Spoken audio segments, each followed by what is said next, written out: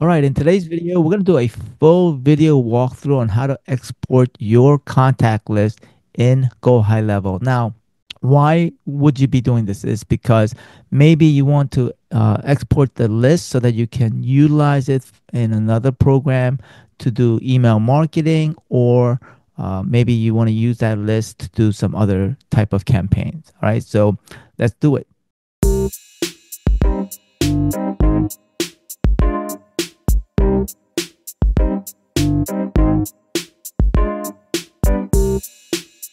All right, so we are on a sub account for a specific brand. Let me rephrase that. Okay. All right, so here we are in one of the sub accounts, and what you want to do is before you export a list or contact, you want to make sure that you visually see or just selectively select the people or the contacts that you want to download. And so for that, what you want to do is you want to click on more filters. And then in this case, we're going to use a tag for people that are in the newsletter. And so we're going to do a search for, in this case, let's go and take a look at newsletter right here. And then move my support chat over, and then we're going to click apply. All right, so then once you apply, then the list has, let me just clear this filter and let me show you, let me just clear this.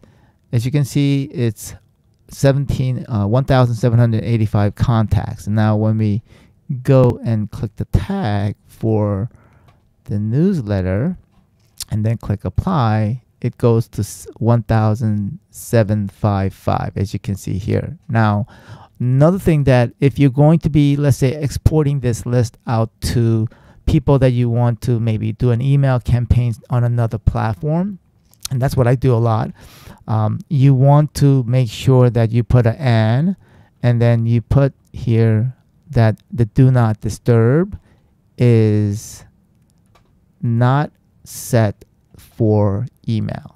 So basically, you're putting the filter, because if for people that does basically want the email. So if the DND is set, that means they don't want to hear from you, right? So you want to click apply, and then it goes to 1,644 contacts. So as you can see here.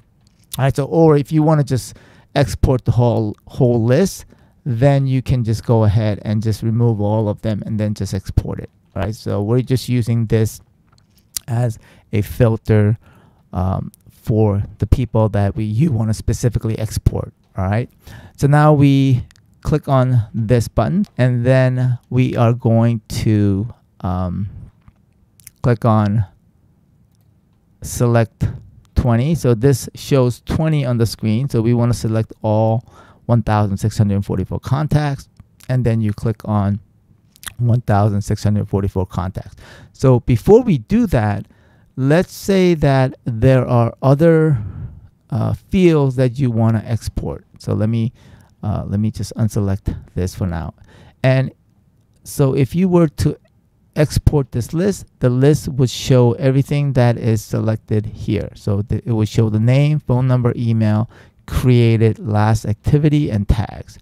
Let's say hypothetically you want to click on, let's say, the address here. Maybe you want to select address, and so the address will be visible here. And maybe there are other custom forms or custom fields that you want to include. Maybe the birthday, you want to include the birthday in the list. Any fields that you, or columns or fields, either way, that you want to be included in the exported list, you would select here, right? In this case, I don't want to include the address, or in the other case, it was birthday. So I just want, my main thing here is I want to include the name, phone number, and the email. All right. And so what I'm going to do is I'm going to select all 1,644. And then on the top, you're going to click on right here, export contacts, right? And then you're going to click on export contacts. And then what that's going to do is going to download a file. Most of the file name is called file saver, whatever the file name, and then usually the date that's associated with it. So let's go to the file explorer and I'll show you the file. All right, so here's the file that was downloaded, and let's go ahead. As you can see, it's a CSV, which stands for comma separated value file. Okay, so we're going to double click on that and it should open up in Excel if you have Excel installed on your computer. All right, so here we are in this is the Excel spreadsheet, and so as you can see, there is the contact ID, the first name, last name, phone number, email, and created, and here's the tags. Now what we're going to do is we're going to let's add another field, so that way I want to make sure that when we download it, that field is going to be in this document. All right, so we're back on the sub account, and so what we're going to do is we're going to include maybe go down and let's find some information that may be relevant that we can let's see here. How did you hear about our, let's click on that, and there are some information as you can see here. And so let's go ahead and highlight all this information and select all 1644, and then we're going to click export, and then we're going to export contacts again. All right, so let's go back to the file explorer. All right, so as you can see, here's the file for the one that was downloaded later, which is at 1:37 p.m. and I'm going to double click on that.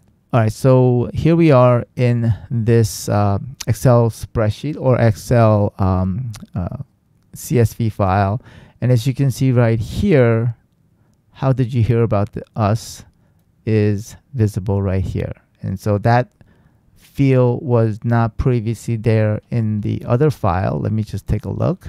Let me don't save, and then open that other file, and as you can see here, that file, that column wasn't here on the previous CSV file. So like I said, I think that is the most important part.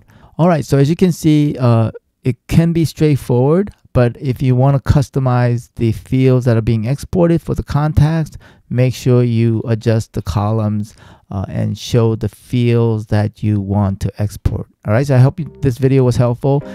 Give me a thumbs up and subscribe to our channel.